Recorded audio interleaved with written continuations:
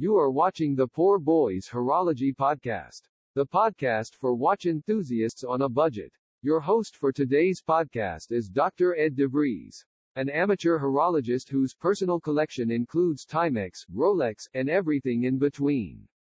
If you are interested in dive watches, dress watches, designer watches, military watches, automatic watches, hand-winding watches, quartz watches, or pocket watches, the Poor Boys Horology Podcast is about to become your favorite podcast.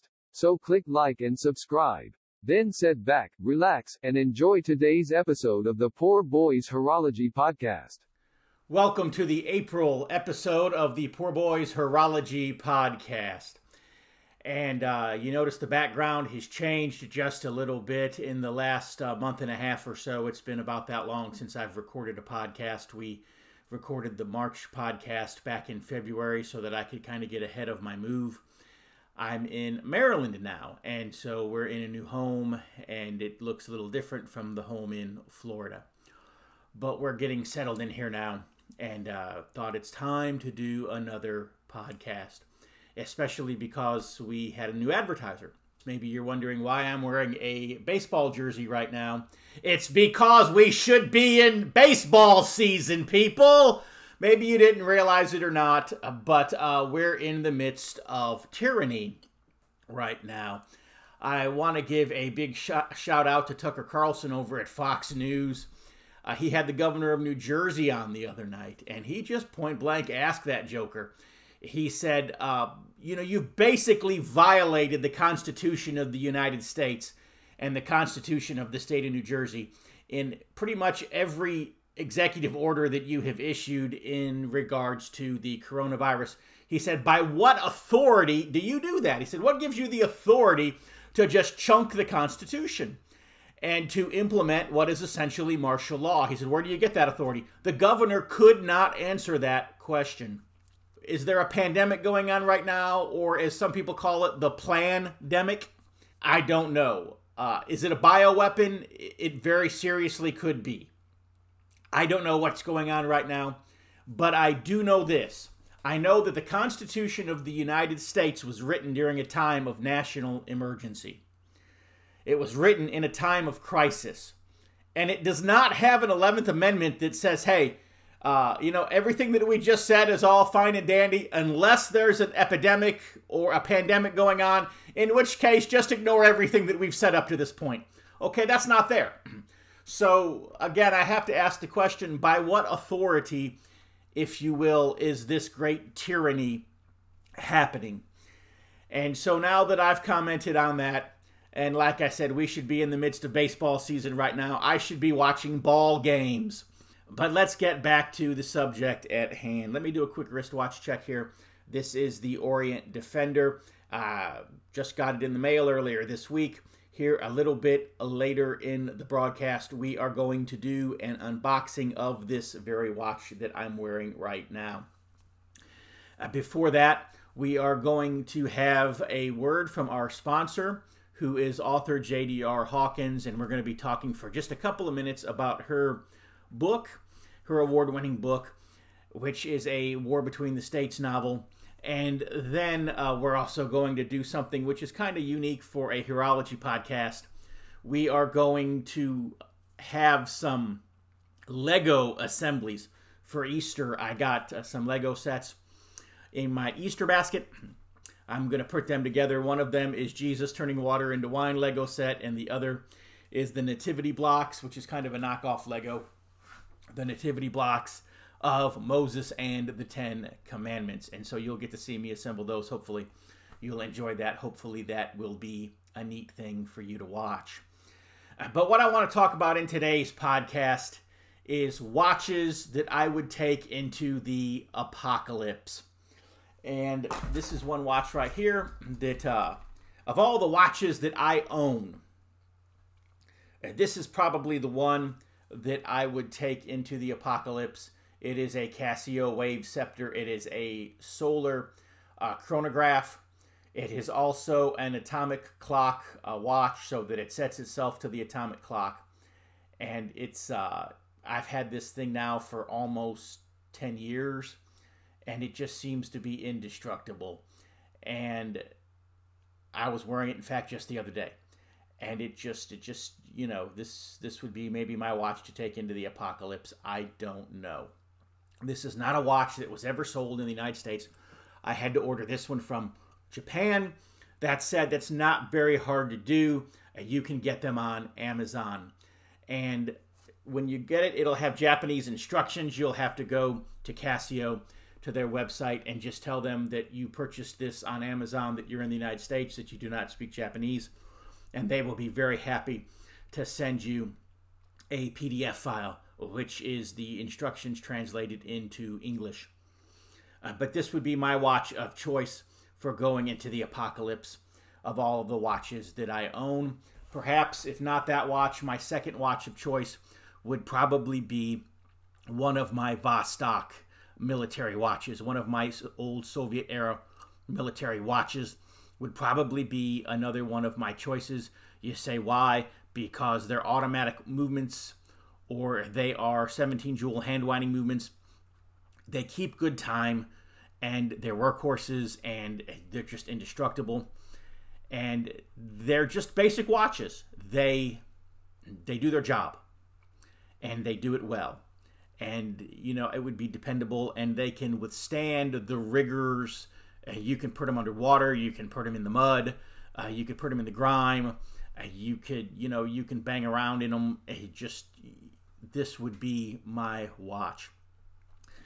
Or possibly, and this is one of the reasons why I ordered this watch here, the Orient Defender, is I thought to myself, you know, maybe this would be the watch. I'll tell you how I found out about the Orient Defender. I was watching some other horology podcasts, some other watch podcasts, and in light of this pandemic, everybody seems to be talking about the watches that they would take into the apocalypse. And a lot of the people said, hey, you know, I would want this Orient Defender. So I got to looking at it, and I thought, you know, that is kind of a cool watch. Maybe that is the watch for me. And of course, I have a fascination with military watches. And so what did I do? I ordered one. And yes, it's quite possible that this might be the watch that I would take into the apocalypse. I'm not quite for sure. Of course, if I really thought the apocalypse were coming, and by the way, I do not believe that this is the apocalypse. Do I believe that everything's as serious as we're being told it is on TV? You know, I don't know what to believe right now, but I do know this. I know that I fear my government's response to the disease far worse than I fear the disease. You know, I told somebody this the other day. I'm not going to name drop here, but let me just say that if I name drop them, you would know who they are because they're a big-time celebrity. I told them, I said that, you know, the president's been calling it fake news for years, and now I'm just supposed to believe everything that they tell me? Or, you know, who is the one who's supposed to help me through all this? The same government that's been screwing us for the last 100 years? I mean, again, who are we supposed to believe in this?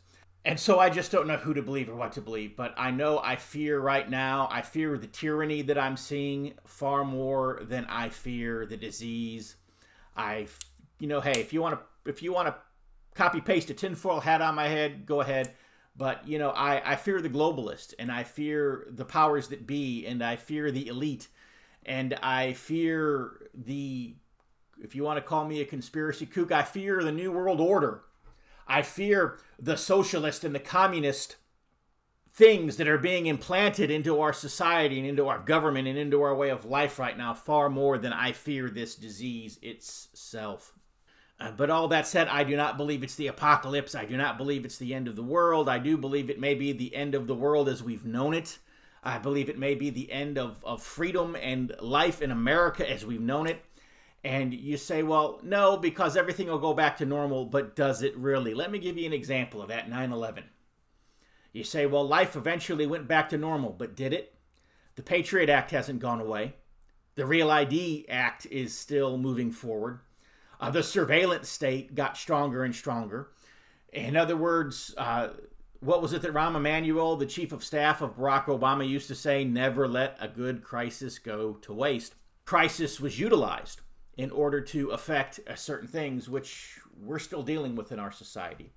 And so tyranny managed to advance the football 10 or 15 yards down the field. I think with this pandemic, I think the same thing's going to happen. Will we see an ease on these restrictions? Yes, we will. But essentially what's happened in the last couple of months is we've seen healthcare rationing going into place. And when the healthcare system collapses in this country, somebody is going to have to pick up its pieces, and who's that going to be? The government. And when that happens, we're going to have nationalized healthcare in this system, or we're going to have socialized medicine, and all of the people who've spent decades fighting that will now be rejoicing that the government is, doing this. And so, in other words, the powers that be are moving the football down the field, and they're going to pick up another 10, 15, 20 yards down the field. Even Donald Trump right now is talking about what they call a universal basic income, which is pretty much a staple in communist and socialist countries. It's amazing how when Bernie Sanders or Nancy Pelosi or Chuck Schumer talk about these things, they're socialist and communist. But why isn't Donald Trump when he talks about it? Anyways.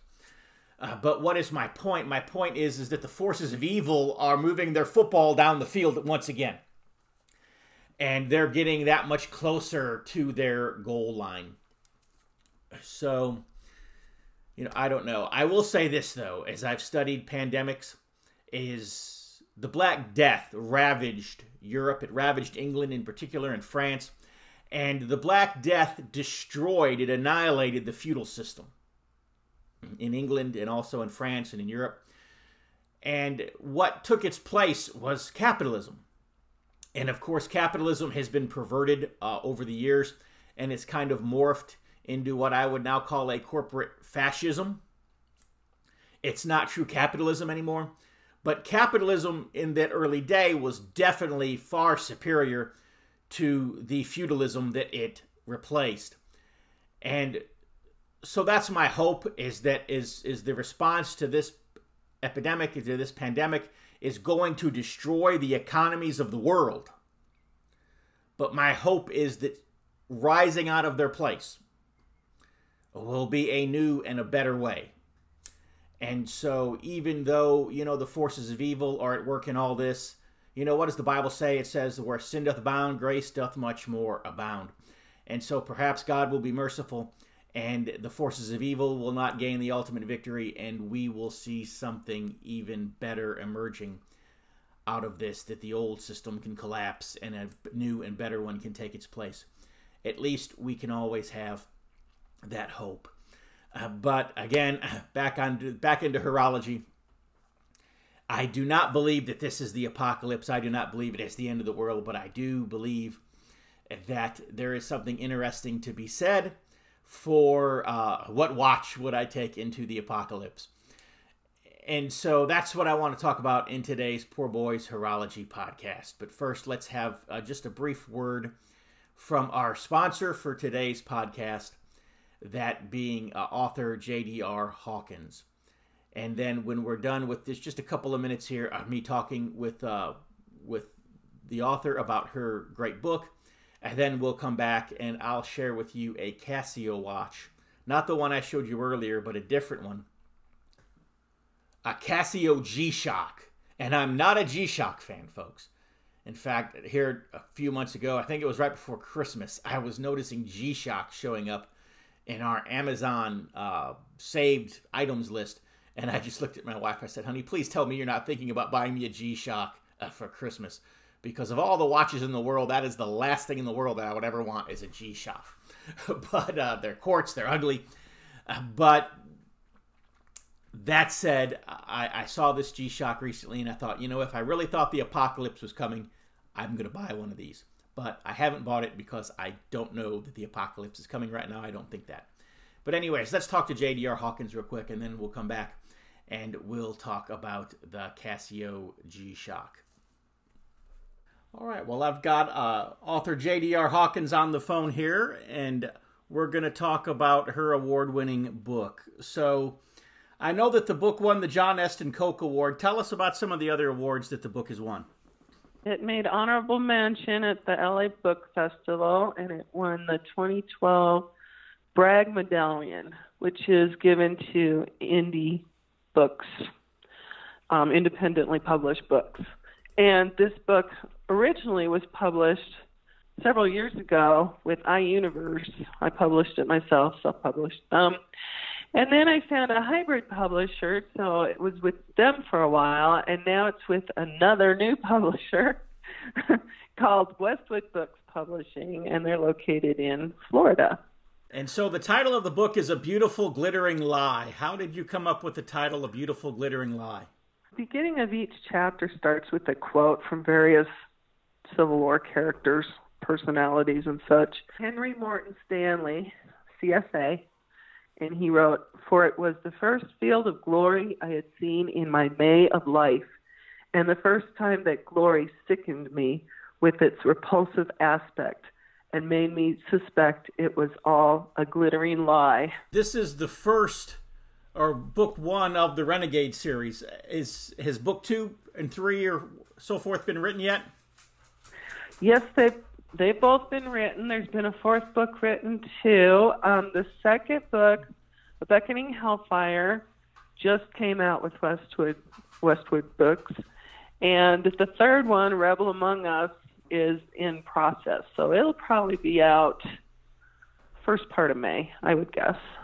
This might be an unfair question, but I'm gonna let our podcast viewers in on the fact that you are also the lead singer of the Julie Hawkins Band. What is your greater passion, the music or the writing? When we lived in Mississippi a few years ago, I was really involved with the Memphis Music Foundation, DeSoto Songwriters Group, and did a lot of performing at various festivals and things like that. Now I'm back in Colorado, but for now I am just focusing on the writing and getting my book 3 published and then getting the 4th book in the series published. Give us just one quick teaser here, something that would make somebody want to rush over to Amazon or to your website right now. In the spring of 1861, a country once united is fractured by war. Half of America fights for the Confederate cause, the other for unification. Rebel forces have already seized Fort Morgan and Fort Gaines. A new Confederate president has been elected, and the Constitution has been revised. In North Alabama, a farmer and a father of 3 decides to enlist. For Hiram Summers, it is the end of everything he has ever known. After Hiram travels to Virginia with the 4th Alabama Infantry Regiment, he is quickly thrust into combat. His son, David, who must stay behind, searches for adventure at home by traipsing to Huntsville with his best friend Jake Kimball to scrutinize invading Yankees. Meanwhile, Carolyn, Hiram's wife and David's mother, struggles to keep up with the farm as her world revolves around the letters she receives from her husband, whom she misses dearly. As Hiram and his son discover the true meaning of war, they soon realize that their choices have torn their family apart. In this historical tale, the naivete of young country is tested. A father sacrifices everything to defend his home, and a young man longs for adventure regardless of the perilous cost. So that kind of sums it up. The whole series revolves around this family from North Alabama, so it's a family saga. It starts at the very beginning when President Davis is being sworn into office, and it goes through to the end of the war with book 3. And then book 4, which hasn't been published yet, will discuss Reconstruction and what happens after the war. Well, we would definitely like to encourage all of our podcast viewers to tune in to, or rather to visit on the internet, Amazon.com or the Barnes & Noble website. Type in A Beautiful Glittering Lie by JDR Hawkins. A Beautiful Glittering Lie by JDR Hawkins into their search bar, and find out about this great book and get yourself a copy of it. And maybe even look at the other books in the series as well. Thank you. Oh, you're welcome. God bless. You too. Bye. Bye. The watch that I would take into the apocalypse, it is the Casio G-shock Range Man watch. It's a new offering by Casio. It has a ceramic case back. It has a really hard composite plastic construction. It's solar powered. It is just an awesome watch. It has Bluetooth capability. It has GPS, so that is a little bit of a drain on the solar powered battery. But as long as you're keeping it exposed to light, you don't have to worry about it dying. The watch can keep up. It's got a barometer, it's got altimeter, it's got a heart rate monitor. It'll tell you the temperature. And the GPS will tell you the route that you've taken so that you can backtrack. If you can give it a set of coordinates, it can tell you how to get there. It's just an amazing, amazing watch. The things that this watch can do. And so you want to check that out, the G-shock Range Man. And just look into that. And it is just an awesome, awesome watch. Well, anyways, let's go ahead now and let's look at those Lego constructions. And then we'll have a brief word from another one of our sponsors, the Barnes Review magazine. And then we'll go into our unboxing and our review of this little beauty, the Orient Defender. I got something very interesting in my Easter basket this year. In fact, I got at least two somethings very interesting. One is the Jesus Turns Water into Wine Lego set with real Lego parts. And the other is the Nativity Bricks, which is, I guess, a knockoff Lego. And it is Moses. And so what I'm going to do is I'm going to assemble these here on the Poor Boys Horology podcast. I know this seems weird. We're going to peel this paper back here, and it's sealed in a foil envelope. I know this seems like a weird thing to do on a horology podcast, but let's see what's inside here. Them toys. Okay, a little coin, little token there. And, of course, the Jesus Turns the Water into Wine set here, made with Lego parts. But I know my wife was excited for me to put these together. And so I thought as a gift to her that I would put them together here on the podcast. And so we got the legs there on Jesus. And now we've got the hands. Actually, I think I put the legs on backwards. So now we've got the legs on right there. And it looks more like Luke Skywalker than Jesus there with that outfit, doesn't it? But there's the face. And there's the hair. Of course, I don't know why everybody's so fascinated with long-haired Jesuses. The Bible says in 1 Corinthians 11, it says, "Doth not even nature itself teach that if a man have long hair, it is a shame unto him?" I don't think that Jesus would have done anything that would have been contrary to the scripture. And so I somehow doubt that Jesus had long hair. Of course, Jesus lived during the Roman era. And if you were to study history, you would find all of the busts and all of the paintings and all of the sculptures of men in that era. They all had very short, cropped hair. And so long hair was not even the style, if you will, in Jesus's day. I doubt very seriously that Jesus had long hair. But, be that as it may, everybody's fascinated with long-haired Jesus. Anyways, let's get this on here. I'm not for sure exactly. Oh, this is a wine bottle. Okay, I get it now. So here's the water, and here is the wine. And, of course, we'll put that up there. And so here is the wine cup, the Holy Grail. Just the other day, I was watching Indiana Jones and The Last Crusade. Remember the old knight, thou hast chosen wisely. And Indiana Jones, when asked how he knew which cup was the Holy Grail, he said, well, this is the cup of a carpenter. Here we have Jesus here pouring the wine into, I guess we could say, the Holy Grail. And here's the table and with the bread and the fish. And so we have just put together the Jesus Turning Water into Wine Lego set. I hope that you enjoyed watching me do that. And so now let's go to Moses here. We've got Moses, Nativity Bricks, the Moses set. And so let's open that up here, and let's see what we got. Let me move Jesus over to the side here. I don't know if he'll still be in the camera shot or not. I assume he will be.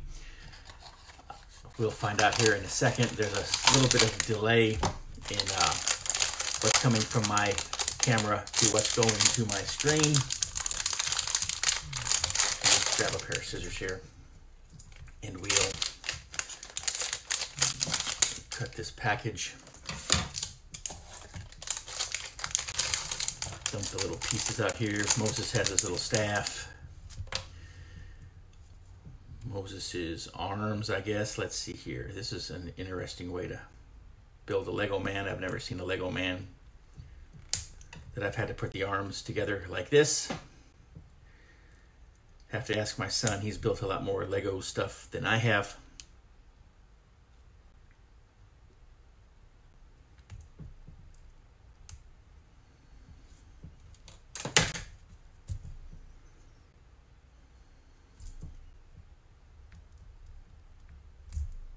But I've never had to do anything like that. Moses has no beard. He has no eyes. Let's see here. Maybe, oh, here we go. That's why the beard goes on there, I'm guessing. And then, okay. And then the hair.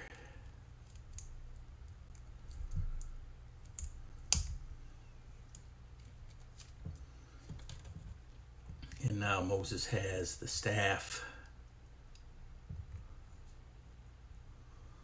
Looks like a big lightsaber. He almost looks like Obi-Wan Kenobi wearing that robe. And let me look at the box here. Okay, so Moses should have in this hand, he should have, these are the 10 Commandments.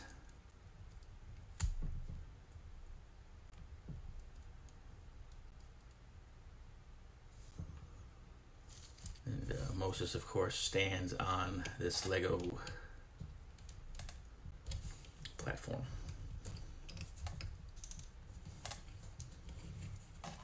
And so now we have Moses, and we have Jesus. Hopefully both of those are in camera angle shot. We will stand them back up. Jesus here at the Last Supper, and Moses there on his little Lego platform. And it can be the Mount of Transfiguration, and Moses and Jesus can have a nice little conversation while the other apostles just kind of observe it in the background. But I hope you enjoyed the putting together of the nativity bricks, Moses, and the Lego Jesus turning the water into wine set. What I'm using to hold my camera is actually my LED lamp, and you see the base of the lamp there. I just put the Lego figures on it. That is a beautiful little lamp. That's actually a phone charging stand there.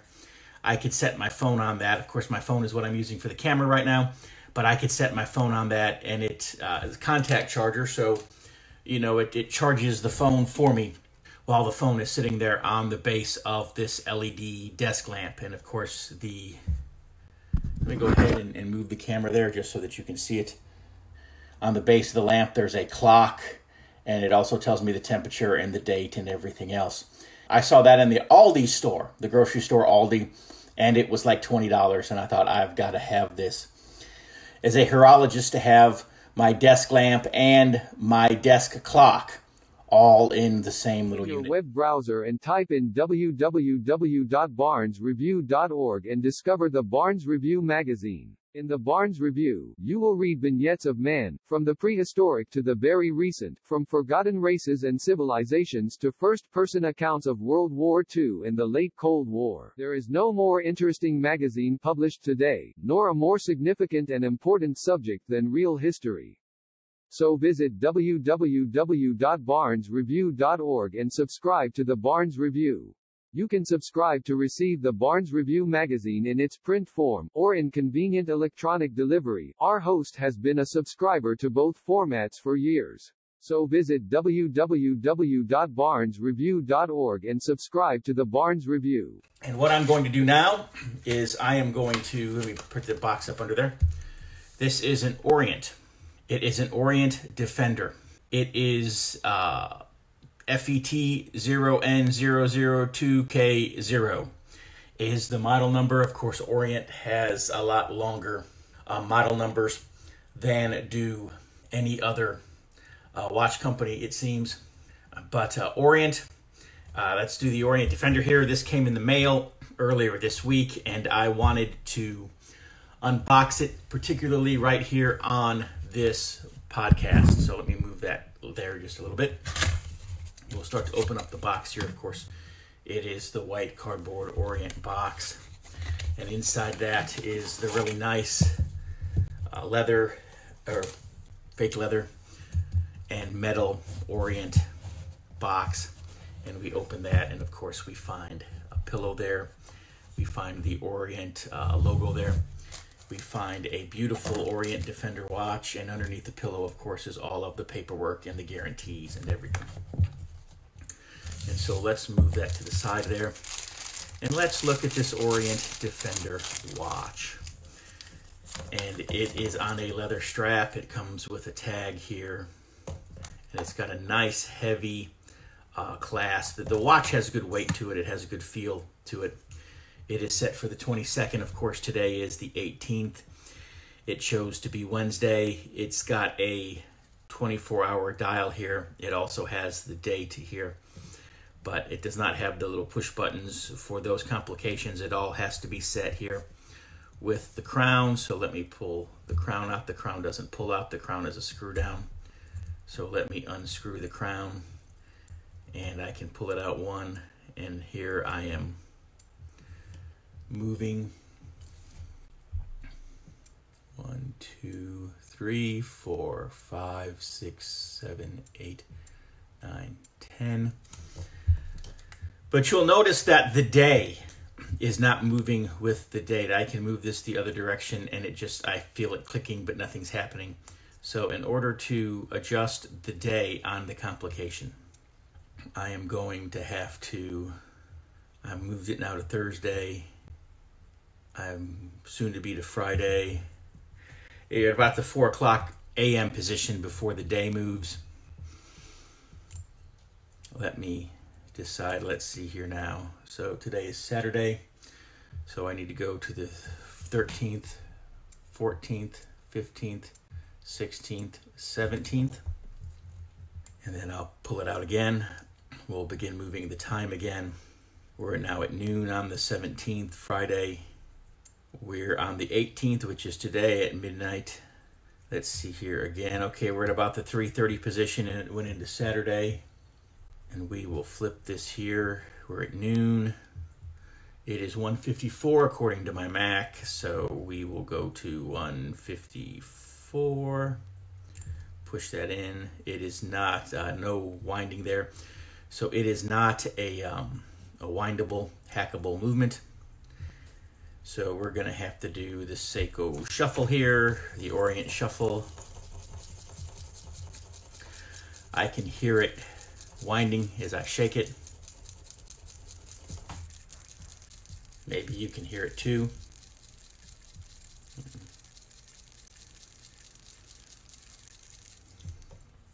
The wristwatch that I am wearing right now, it is a Citizen. It is an Echo Drive. I'm going to take it off.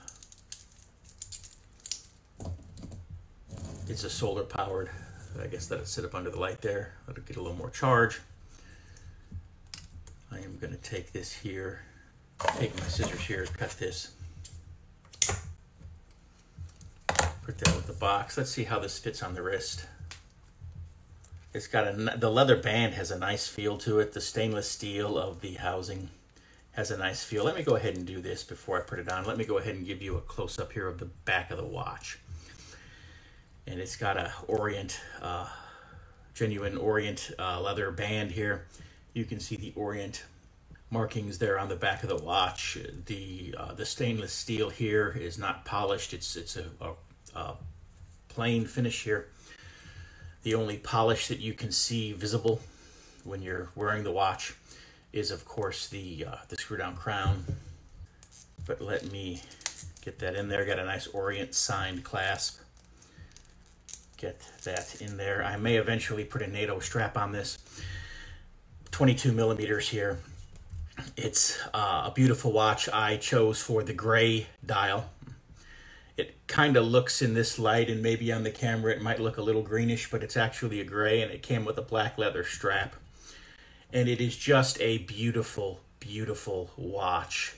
It is the Orient Defender. It is Orient's military watch. It has a fully automatic movement. It has the day and the date complication, as well as a 24-hour dial. But I just saw this and I said, you know, I have a fascination with military watches. I said, let me get one of these. And it's good purchase. Good purchase so far. And I got it on eBay. I ended up giving $115 dollars and some change by the time I paid a couple of dollars for shipping. I don't know why this particular seller didn't have free shipping, and there was also some sales tax involved. And so to get it shipped to my home from New Jersey ended up costing $121 and change. And it took about 3 days to get to me, which was really kind of cool considering the fact that so many things are being delayed in what we are now calling a pandemic. And so that is today's Poor Boys Horology podcast, our podcast for the month of April 2020. I hope that you've enjoyed watching it. Maybe you would like to advertise in one of our shows. Right now we have a really sweet special going on, and for just $10 you can advertise in our next podcast. So if you want to email me at poorboyshorologypodcast@aol.com, I should have the email address up on the screen there for you. You can ask me about advertising in an upcoming podcast. And of course, these will stay online hopefully for years, and we'll just get more and more and more and more and more and more and more hits. And so you'll be able to get in early and advertise, of course, as our podcasts begin to go viral and our viewership increases.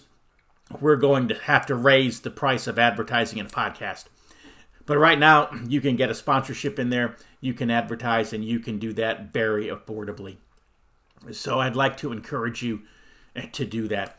If you're like me, one of the things that I've kind of complained about is that we were paying a lot of money for our son to go to a private school, and yet we're having to homeschool him. And the curriculum that we're using for that is called the Christendom curriculum. They've advertised on previous episodes of the podcast. And we're going to conclude today's broadcast with another one of their advertisements. So, hey, stay safe out there, stay strong, and, just continue fighting the good fight. Until next month, I'll see you again for the May episode of the Poor Boys Horology podcast. Welcome to the Christendom curriculum. Every parent who decides to homeschool wants to secure a great education for their child, while also saving time and money. But these days, many parents have another concern. They also want a homeschool curriculum without all the multiculturalist, politically correct diversity doctrine that's really little more than a thin disguise for an anti-Christian, anti-American, and anti-Western civilization bias. Now there is such a curriculum. The Christendom curriculum gives your children a complete education in Bible, history, literature, and more, focusing on the classic academic skills of reading, writing, and arithmetic. But we also tell the story of Christendom, the story of the Christian nations, especially as Christ's kingdom has been historically manifest in the nations of Europe and America, and we do so without apology. The Christendom curriculum is the only Christian nationalist homeschool program you'll find. We support the right of the European and American peoples to their historic Christian cultures against the globalist leftists who want to destroy those cultures. Not only that, but we provide assigned reading courses for various hot-button subjects in our current culture wars, including feminism, social justice, and cultural Marxism, among others. These reading courses will teach your kids how to survive a social justice warrior attack, how to debate with leftists on social media, how to reform their local churches and communities, and more. We're living in a time of tremendous historical and social change. Christians have the opportunity now to begin building the culture and civilization of the next 1,000 years and beyond. It's an exciting time to be alive. So if you want to help raise the next generation of culture warriors, if you want your children to grow up with a love for Christ's kingdom and for their own nation, while at the same time learning how to defend America and rebuild the West, the easy-to-use Christendom curriculum is for you. Click the Learn More button to get in on the action. And thanks for listening.